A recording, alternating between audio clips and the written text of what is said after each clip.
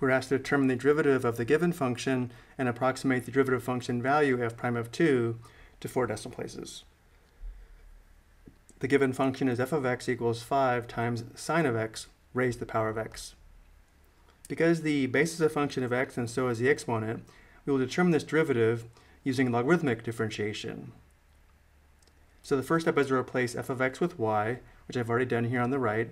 Next, we want to isolate sine x to the power of x by dividing both sides of the equation by 5, which gives us y divided by 5 is equal to sine x to the power of x. The next step is to take the natural log of both sides of the equation. And now on the left side, we'll apply the quotient property of logarithms and write natural log of y divided by 5 as natural log y minus natural log 5. And on the right side of the equation, we'll apply the power property of logarithms and write natural log of sine x to the power of x as x times natural log of sine x. The next step is to take the derivative of both sides of the equation with respect to x.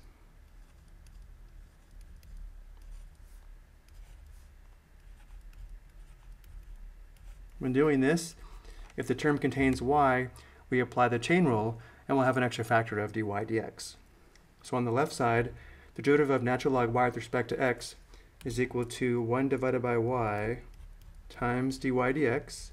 Again, we have to apply the chain rule because we're differentiating with respect to x and the term is a y term. And then we have minus the derivative of natural log 5 with respect to x, which is 0 because natural log 5 is a constant. And now on the right side, to differentiate x times natural log sine x with respect to x, we need to apply the product rule, where the first function is x and the second function is natural log sine x. And therefore the derivative is equal to f times g prime plus g times f prime, or the first function x times the derivative of the second function, which is the derivative of natural log sine x, which is 1 divided by sine x, times the derivative of sine x, which is cosine x. And then we have plus the second function, or g, which is natural log sine x, times the derivative of the first function, or f prime. The derivative of x with respect to x is just 1.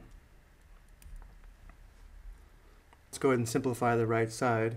We have 1 divided by y times dy dx is equal to, let's write this first product as x cosine x divided by sine x, and then we have plus natural log sine x. The next step is to solve the equation for dy dx by multiplying both sides of the equation by y.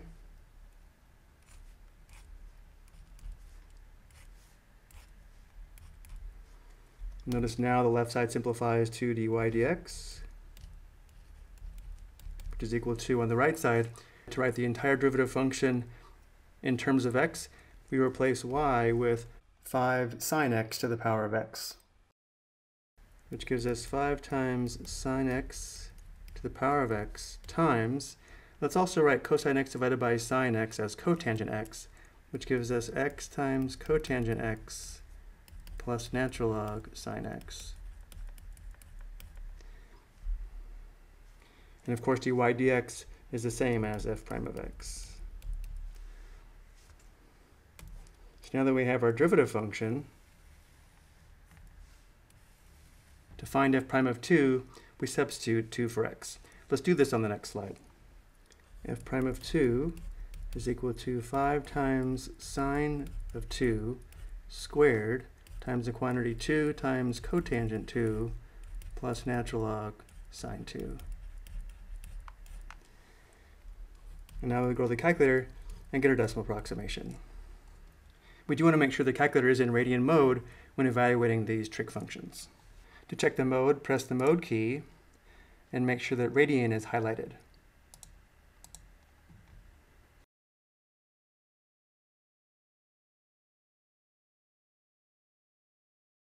And since the T84 does not have a cotangent key, we will enter a cotangent 2 as cosine 2 divided by sine 2.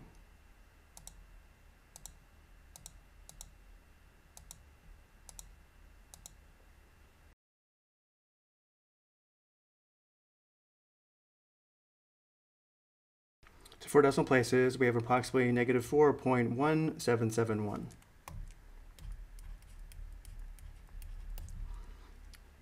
We can also check this derivative function value by using the numerical derivative function on the T84. To do this, press Math, option 8 for numerical derivative, enter the variable x, enter the original function, which is 5 times sine x raised to the power of x, right arrow, enter 2 for x, and enter.